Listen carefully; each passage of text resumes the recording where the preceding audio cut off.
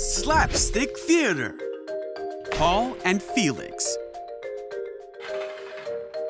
This is Paul, Oh, hey. who told people about Jesus in lots of different places. Many of the Jews did not like what Paul was doing, so they made a plot to kill him. Since Paul was a Roman citizen, he was taken in by the Romans, so they could find out what the Jews had against him. Paul was sent to Felix, the governor at Caesarea.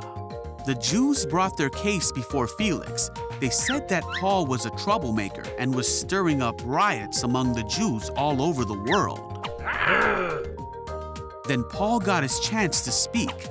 He said that he was not stirring up trouble at all, and that these men couldn't prove the things they said of him. Paul said that he believed everything in the Jewish law, for he was a Jew himself and a follower of Jesus. Then Felix concluded the council and pushed it off until someone else could decide the case.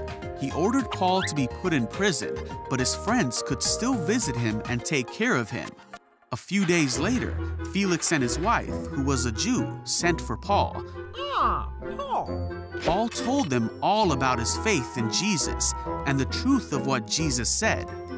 Felix became afraid and sent Paul away. Go away!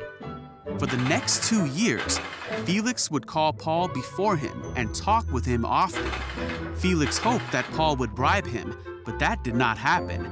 After 2 years of this, Felix was replaced by a new leader. Felix wanted to gain favor with the Jews, so he left Paul in prison. Paul would go on to have many more trials, but through it all, he continued to speak the truth of Jesus.